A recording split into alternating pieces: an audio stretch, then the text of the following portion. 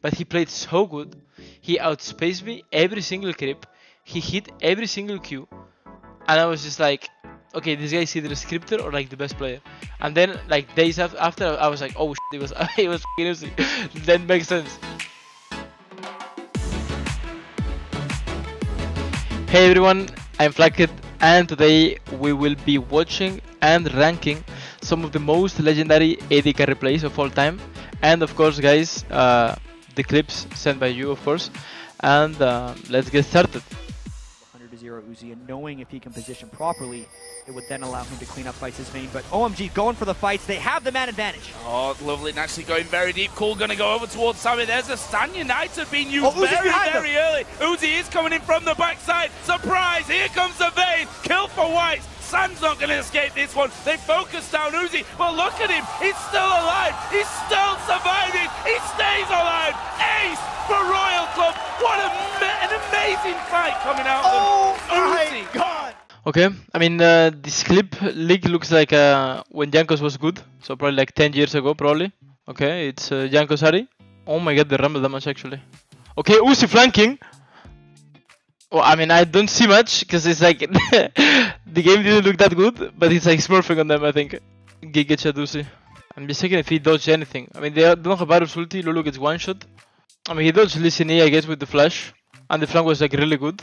I mean, it's Uzi Vayne, right? It's like the mega classic play. So, I mean, I'm not sure. Maybe... And where should I rank this? Because, like, it's a good play and, like, good flank. But, like, mechanically, he didn't do much. Because, like, the fight was already won, right? Like, they used, like... I saw, like, a Varus ulti. I think it's, like, really low... I mean, it's not, like, low quality, but, like, the game is, like, so old. So I don't even know what they used. But, like, Rumble was 1v9ing for sure. But I don't know. I mean, where should I rate this? I mean, for sure it's not Jankos gameplay, right? Because like Jankos has like no hands, and Uzi has like really good hands. But I mean, it's not like my life with the Jankos. Like the play was like good, but it wasn't like very good. Like the flank was really good, but like he didn't have to like execute much because like they didn't have anything. So I mean, but it's Uzi, right? It's like mega legendary AD carry. So maybe I put it. I mean, I'm between S or A. But I think I put it S. Like considering like the time of the play, like I don't know what year is this, but like I probably wasn't even watching League at this time. I was probably like I don't know 10 years old. So I guess I put it S because I don't think there was like many AD carries that just like had the balls to flank, you know. I think I think kinda what Uzi did is like kinda like I don't know, he was like I'm not gonna say like the pioneer on the flanking AD carries, but like for sure he did something that like not many people at the time was doing.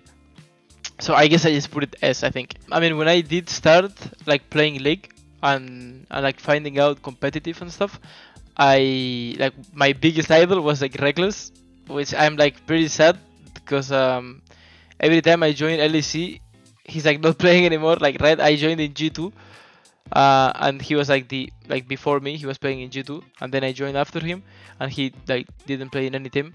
And then when I went back to the academy, he went to LEC. And then when I went to LEC, he went back. I mean, he's like now real support, right? So he's like teamless, I think. So it makes me pretty sad that I can't play against what used to be my idol. And I watched so many Reckless bots when I was like trying to learn from AD carry role that I watched from his like POV that he doesn't have like the damage like indicator, like the numbers, like basically when you auto you don't see the damage, and I play like that because of like Reckless bots. And I watch a lot of like Guma Yushi as well, and I watch a lot of like Uzi especially for like laning phase, and like the way this guy clicks and stuff are like the clicks are like so smooth, and it's like really good like mechanically. So I would say those are like the 3 AD carries I watch the most. This idling go under the brush. They know Rookie's behind somewhere. When will they find it? What's the play? Forward they go. They might have knocked him down. Puts down the pool, but is there enough damage? They're going to try. They ult over the top, and it's already a 2-for-0. Viper doesn't die, but one finally comes through. It's up to Jackeylove, but he gets stunned. Clutch from Tarzan, but Morgana can't find it either. Viper stays alive. That's the full pentakill. And they're around Midland. They're all around Midland. Okay, they find the gauge on. Wait, who is? Oh, it's Vladimir. It's the shy Vladimir actually. Oh my god, the Kiana flank. Wait, I didn't see how Viper swipe with. I'm going back. Okay, they one-shot the Vladimir. Oh, okay, Viper reaction was really good actually, of the Kiana ulti, I didn't even see. Now he good stopwatch. Oh my god. With his one shot Everon, I don't even remember this play, what? Oh my god, wait. Do I see the build of this guy? Oh, I don't see the items. I thought for 1 second it was like funnel, because there's like the Sig, and it's like level 15. I thought it was like funnel, but no, it's just like mega hit, actually. But yeah, I mean, he played really well. Like the reaction, the Kiana ulti from Fog, because they didn't even have vision, it was really clean. And I mean, he low-key mega smooth this fight, actually. I mean, this play, I mean, I'm like mega fanboy of Viper, right? And I'm not sure if I'm gonna be biased. I mean, they're like down to 0. So there's like pressure, and it's like worlds. So it's like extra pressure. And he's playing AD carry against Lee Sin, Kai'Sa, Qiyana, and Vladimir. So you need to be like mega careful. Okay, oh actually, it's a 4v5. Oh my god, it's a 4v5 pentakill. I mean, I'm not sure if I'm gonna be biased or not.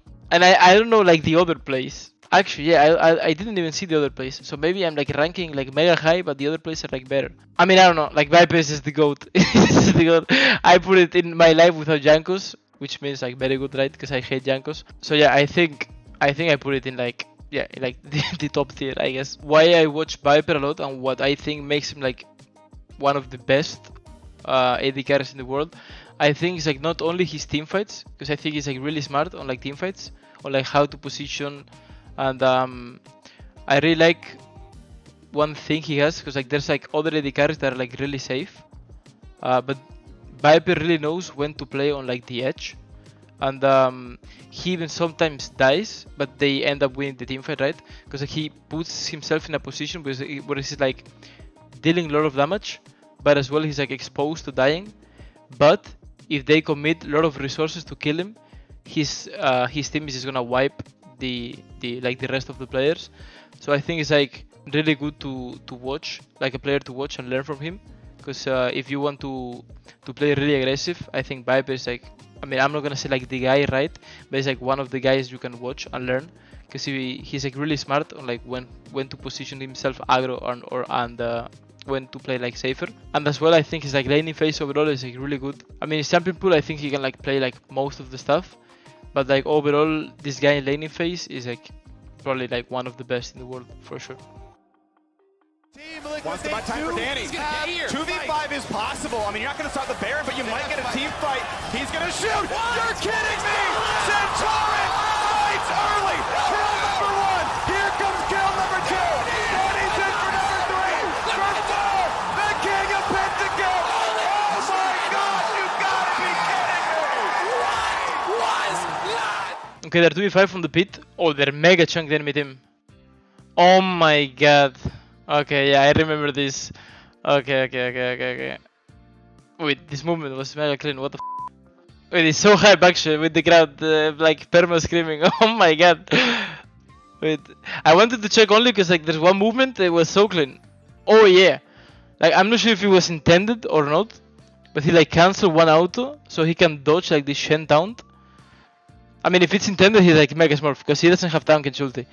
But I mean, I think it's like, I mean, he played really good, but as well, Jinx in this meta was like mega OP, and I think like he was so like the Nashor was just so unlucky. Oh, I remember. Wait, wasn't this the clip? Because like Nashor healed up, or he just like missed might?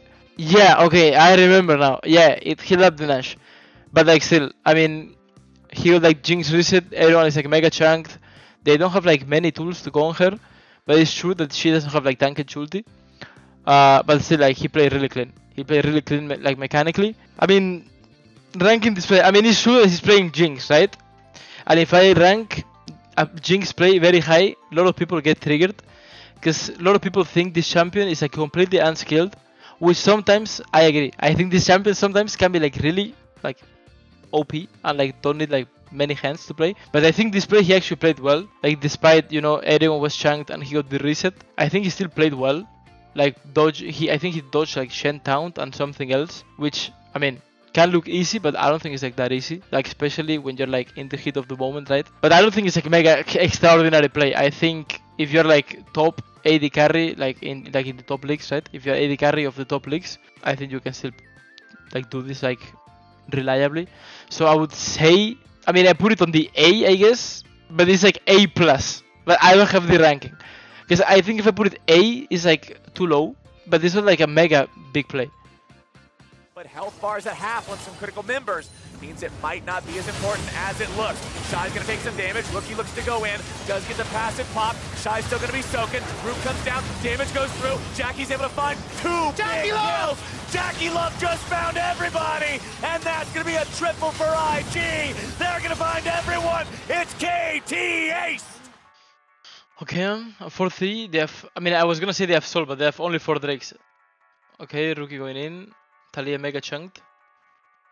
Oh, Death Tristana. Oh my god, wait, the flash in. Oh my god. What? Wait, I need to watch it again. He has flash and Talia, I think, no? Okay, nice feathers. Oh, he's the all lethal temp as well. Oh my, it changed so much the game. Oh my god, he has dealt so much damage. Oh my god, it's so good. Yeah, it's so well played actually. Like, he's waiting for the brown mid to run out. He has a lethal tempo. He's waiting for Talia to walk up. Oh, and did he have ulti, Jackie? Oh, and he didn't even have ulti, Jackeylove. Oh my god. Okay, this play is mega clutch. And it's 2-2 as well. Oh my god. Yeah, I mean, he played so well actually. And if I have to rank this play, I'll probably put it like without like hesitation in like the best play like we've seen. I mean, I know we mentioned like Viper play, right, with like the 4v5 and stuff, and it's like mega impressive. But like this game is like a pretty close game. And he just flashed forward with like no ulti, no nothing. I mean, they didn't have brown me and stuff, right? But he like waited for like Talia to walk up. He flashed in a position where he can only get hit by Tristana. So I think I put it in like my life without Jankos, but like the very first. Because I think he played like really well. I mean, let's be clear, right? Having the balls to flash forward with no ulti in like 2-2 game, a minute 30, is a giga chat gameplay. So for sure I put it in like the best play. I mean, so far we still have like the last play, but for sure this play is like mega good. Like the hardest I think was like Uzi in solo queue in like, I don't know, like 2018 or 17. He was in Europe, I remember. I think at that time I was like not the best. I think I was like in fact pretty bad player, but I do remember I was like driving one trick and I played against Uzi Ezreal. And usually if you see Ezreal, and especially if you're a Draven player, you consider it like a good matchup for Draven, right? You think it's like kind of like free matchup, you can punish him, you're like really strong early, you can look for dives. But I played against Uzi in solo queue, so he didn't have like his support. It was like random support from Europe, and it was like Diamond 1 or something. And I just played against him, and I was like, okay, I don't know who is this guy, but it's either Scripter or like the best player in the world. Maybe I was overreacting, right? Because I was like pretty trash at the time, but still, I got so shocked because I felt it was like Ezreal countering Draven. I legit felt so useless playing Draven in a matchup I thought it was free, which I still think it's free, right? But he played so good. He outspaced me every single creep. He hit every single Q, and I was just like, okay, this guy is either a scripter or like the best player. And then like days after, I was like, oh shit, it was Uzi.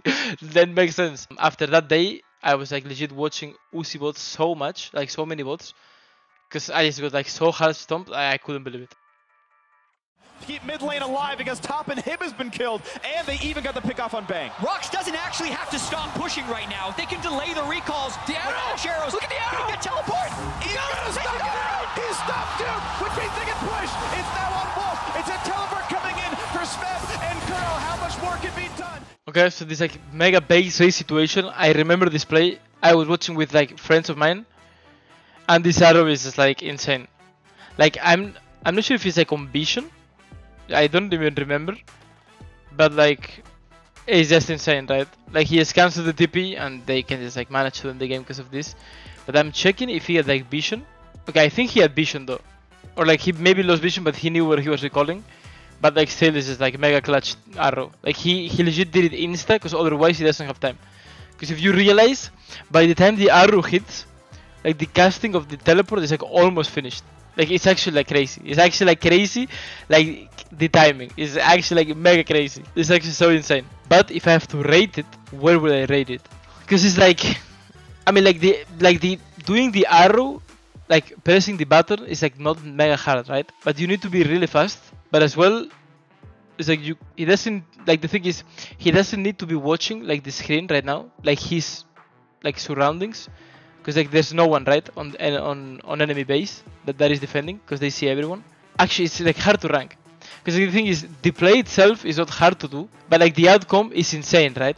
Like he legit wins the game because of one arrow, and he like cancels the TP like 0.1 seconds, which is like crazy. But I'm not sure if I'm not sure where to put this, right? Because if I put it because of like hype or like outcome, sure, it's like the best play because they win the game because of one arrow. But like using the arrow is like not like extremely hard, right? It's just like you just watch where he's like recalling and you can just like press the button, but you need to be really fast. But still, the play is insane and Prey is the GOAT.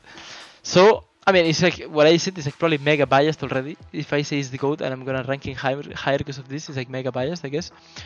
But I will put it on S. I'm not sure if like before Uzi or after Uzi, but like because I don't want to put like it's like a mega insane play, but this is so epic. Like the clip is epic. It's like legit. The clip is history. So that's it for the video, guys. Thank you so much for watching with me all these clips from all the legendary AD carries of all time. And you can let me know in the comments how you think I did it. Probably not the best, I'm gonna be honest, but you can still let me know, guys. Thank you so much for your support and see you all around.